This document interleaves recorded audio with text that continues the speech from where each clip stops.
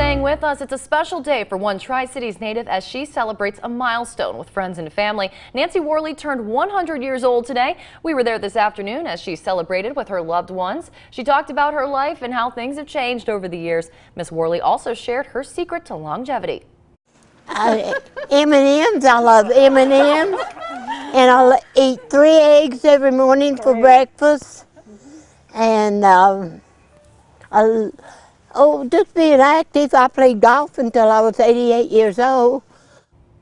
Well, look at that. I had eggs and M&Ms for breakfast as well, so I'm on the right track. Well, from all of us here at ABC's Tri-Cities, we'd like to wish you a happy birthday.